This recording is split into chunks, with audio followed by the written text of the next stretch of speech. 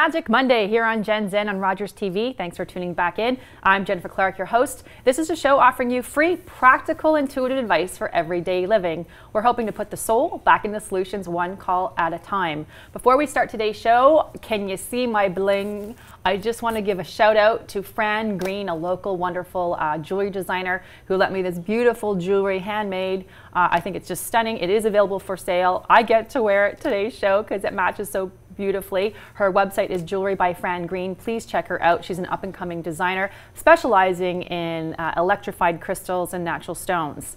So my guest today is an old friend and colleague, not old in age, but old in times when we've known each other. Her name is Diane Lanthier. She and I kind of grew up in the community around the same time. She's an author of a book called On Loneliness.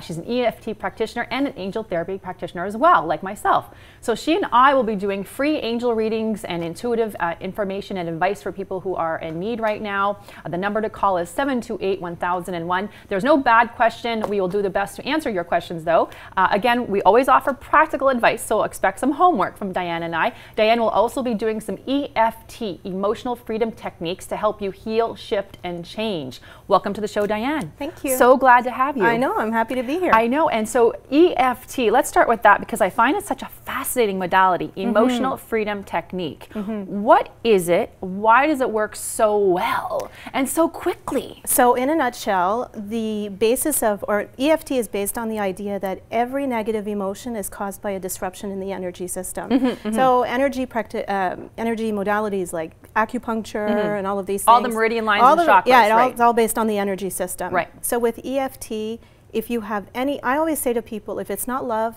it can be released. Right. Right? We come in as spiritual beings, we're love, we're forgiveness, we take on these bodies and we start carrying We're born happy crap around. And then we get kind of knocked around a bit. We start carrying this stuff around and we don't know how to get rid of it. And we learn to live with it, but it doesn't, it doesn't escape. Right. And then we lug it around and we develop, physical patterns and patterns and emotional stuff. Right. And so all of that can be released. If it's not love, it can be released. So with EFT... So basically anything, though, because everything is love and then not love, correct? Like in theory. Right.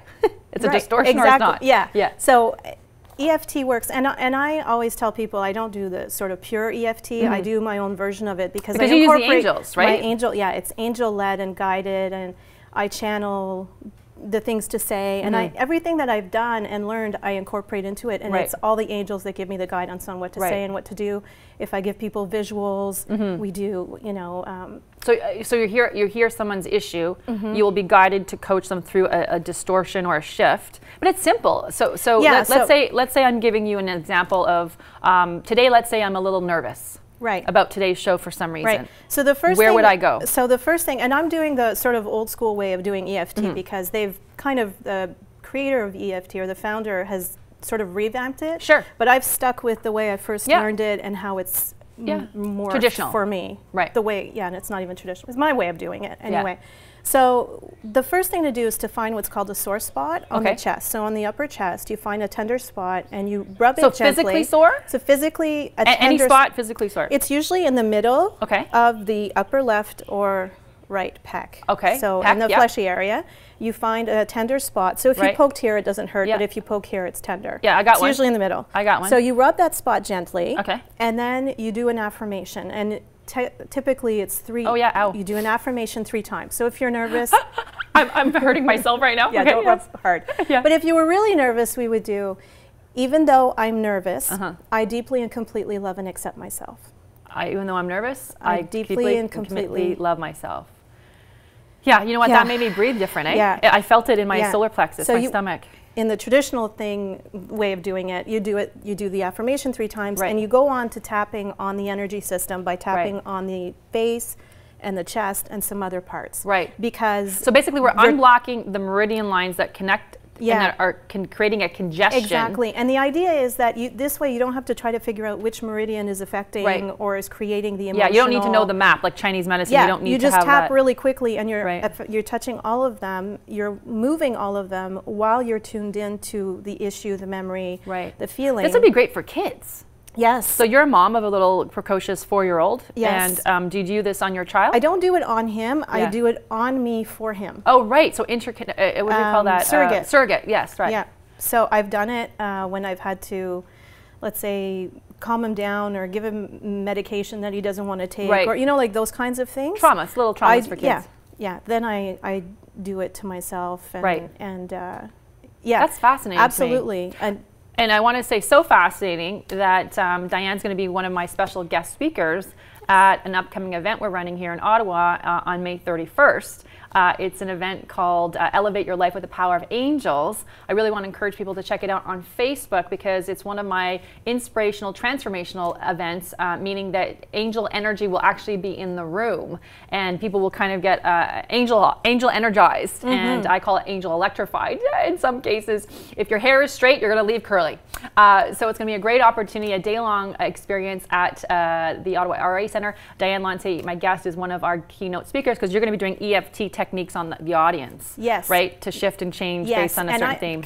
I know there's a caller, but really quickly. Yeah. If you haven't done energy work in a group, it is the best. Yeah, because it's the multiplication of attention. Yeah, the power is just... It's off the chart. So Dan, welcome to the show. How can we help you today? Yes, I want to ask if I will get a full-time job this year. Okay, wonderful. I'm going to do a card reading, and Diane, I'm going to do a reading. Diane's going to do your reading, so you get 2 answers here. Let me just see what the cards say first of all. The question is full-time job?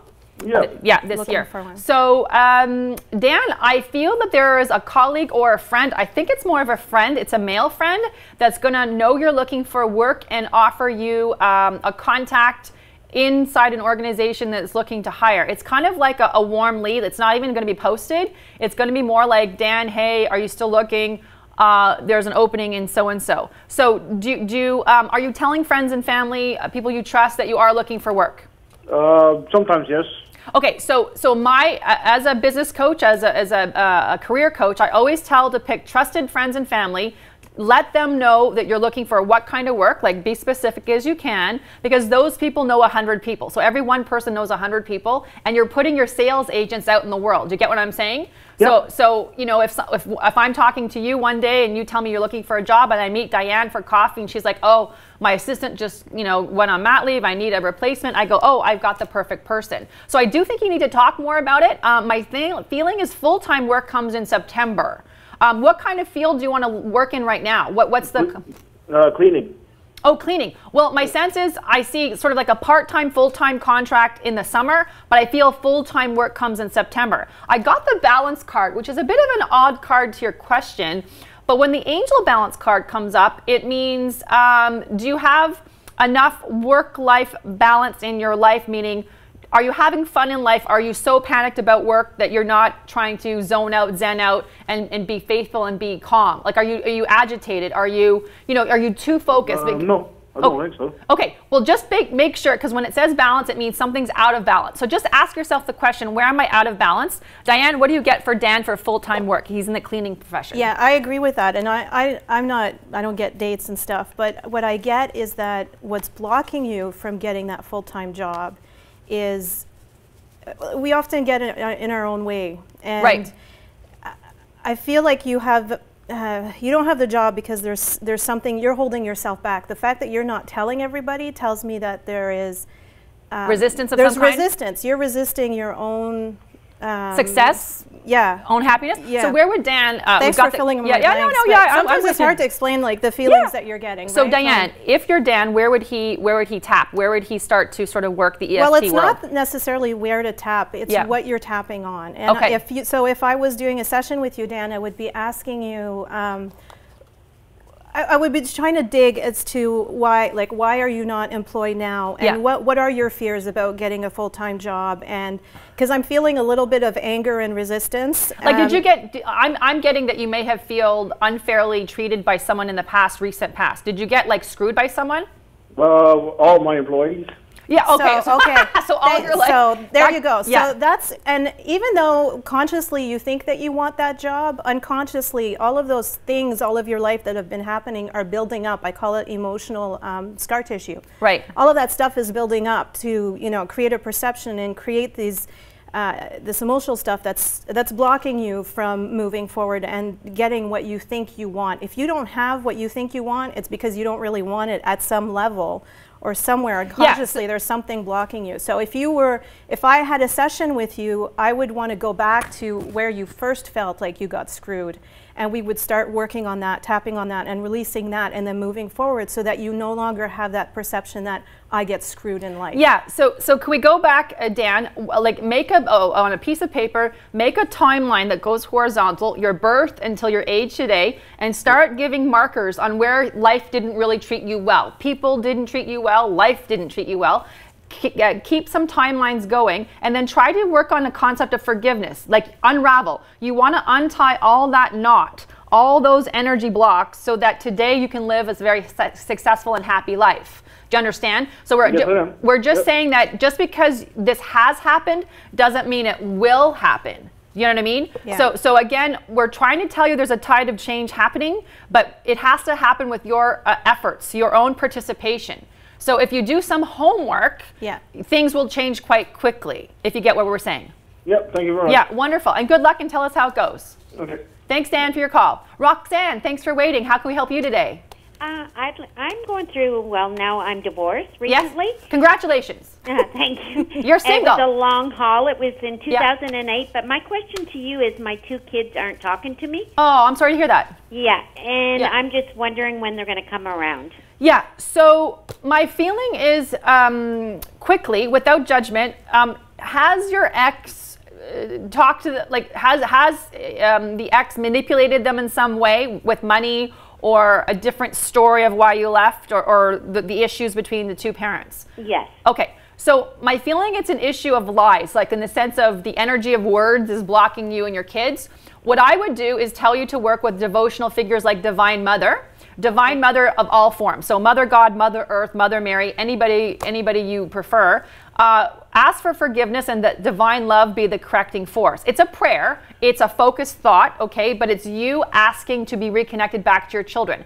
I gotta say, it's late. I feel it's December. I think it's a Christmas time energy of 2014. I got the card support. So the support card comes up, Roxanne, when someone is in need of friends, family. If it's not family, it's community. So can you get yourself connected to like a spiritual group, or a sisterhood, or a drumming circle, or some kind of, like I do angel circles, I do soul sisters networking. Like, can you get connected to some kind of support group in your community so that you don't feel so alone?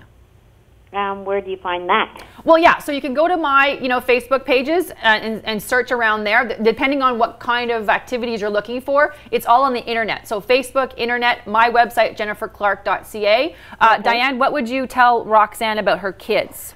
Well, I agree with you, reconnecting to your inner mother feelings, as opposed to being stuck in the mire of, the physical reality of what's happened to you with the divorce and what's happening with the kids. You're going to have to be able to, and when I say these things, I know that, it sounds like, well, how do I do that? That's the type of work that I do helps you do that. And so I'm not saying it just to promote myself, but I mean, it is doable. If I'm saying you can do it, you're going to have to be able to just let go of what's happened and focus on sending love to your children. And not that you don't love your children, but consciously doing sending love and enveloping them in your mother-child energy, and that you love them regardless. Yes, unconditional love. And I'm not talking about on the phone. I'm saying in meditation, through prayer, through affirmation, them love, and like you said, asking prayer, and forget about all of the crap from the past. Forget about the lies. Just move forward. You're going to have to let that go, because they're going to feel that resentment, and they're going to feel that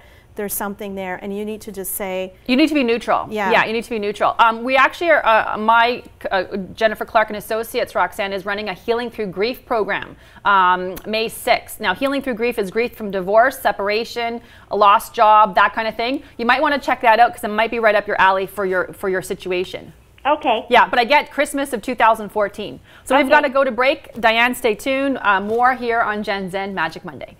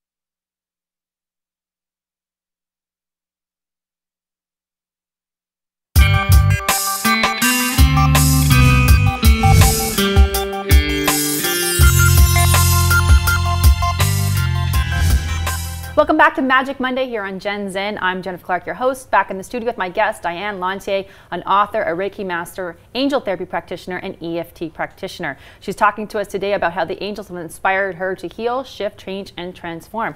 When did you kind of get connected to angels or spirit or sort of the alternative psychic world? I've always known things without knowing how I knew them. Right. And I thought things were common sense. I just, you know, people would say, well, how do you know that? And I would say, well, just look at her face. It's obvious. Right. Right? So you're more of an emotional intuitive. Yes. Yeah. And yeah, knowing and feeling. And then in my late teens, early 20s, I started realizing that I was knowing things that other people didn't know. Not everyone, yeah. Right. And so I started, and I had some experiences with my grandfather who was deceased, feeling him around me. Oh, wow. I started doing reading, I started reading about angels and just getting into finding out information about angels. I went to see an angel, a person who did angel readings here in Ottawa. And just got into it, and eventually I did my I actually did my Reiki before I did my angel therapy practitioner. Yeah, I just felt like there was something that I needed first. Yeah, exactly. I went to do Reiki, and then I saw Doreen Virtue in Toronto. Yes, yes. In